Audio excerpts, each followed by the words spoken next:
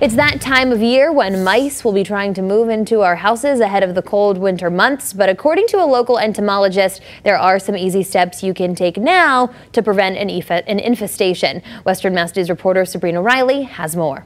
Caught on camera, a calm living room scene in Western Mass disrupted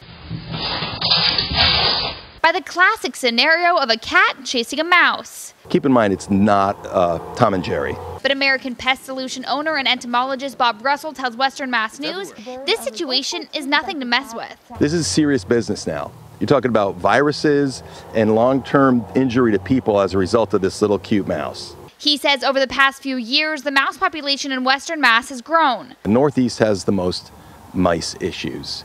Across the country, no one deals with the amount of mice and entry points that we deal with here in New England. And Russell tells Western Mass News that mice populations follow resources. And in the fall, things like falling berries and seeds help feed that growth.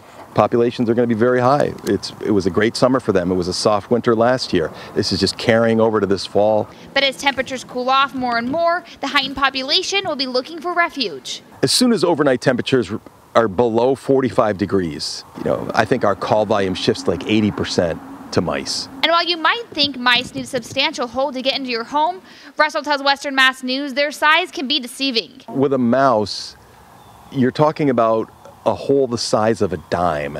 As long as they can get their skull through, they're getting in. That's why his advice is to find and seal all places a mouse can squeeze in. Seal up openings, hire a professional if it's not something you want to do, but you really need to pay attention because a well-fed cat is not going to be rodent control.